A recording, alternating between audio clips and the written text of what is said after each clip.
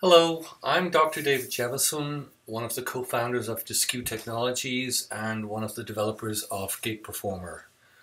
Today I'd like to demonstrate our Patch Persist feature.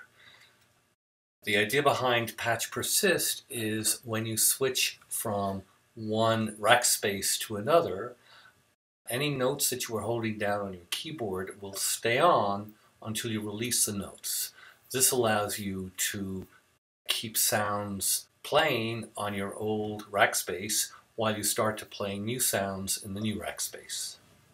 So here we have a Gig Performer with a number of rack spaces, and in particular the first three are organ, a piano and strings.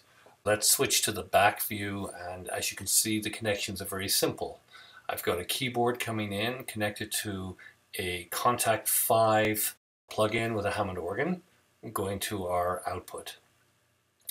Similarly, the piano goes to the Arturia Piano V and my strings goes to the Arturia Solina plugin. Normally, when I switch from one rack space to another, the sound of the old rack space will die immediately. Let's demonstrate this.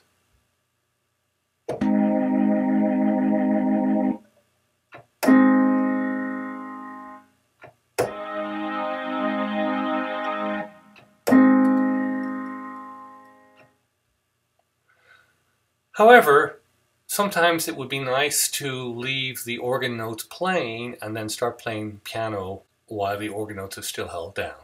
So let's turn on Patch Persist for the organ rack space. This Patch Persist is done on a per rack space basis because you may want this to work on some rack spaces but not on others. So now I'll play the organ and I'm going to switch to the piano. Still plays, but I can play new notes.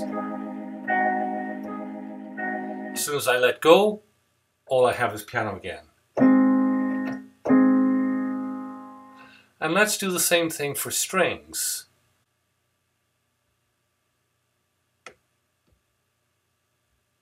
So now, with the strings sounds will also persist when I switch. So let's play.